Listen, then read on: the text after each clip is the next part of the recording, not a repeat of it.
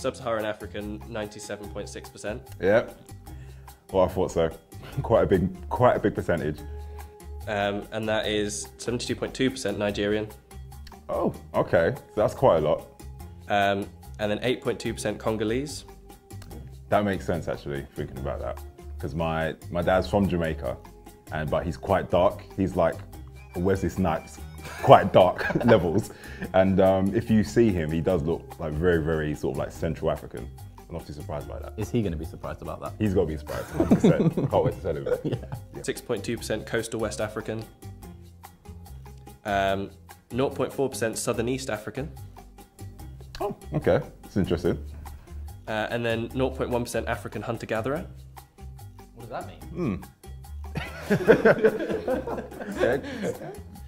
And then your possible European throwback gene, you have 2.4% European. Ah, there we go. Which is 1.1% British and Irish. You most likely had a third, fourth, fifth, or sixth great-grandparent who was 100% British or Irish. This person was likely born between 1750 and 1840.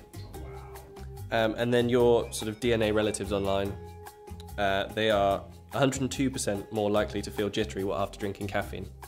Yes, 100%, yeah. I can't have, as you guys know, I don't drink tea or coffee.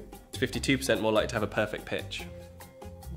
It's where you can so you could sing like a C note. Really? So Give us a note. Get this guy in X Factor next year, definitely. Yeah, man.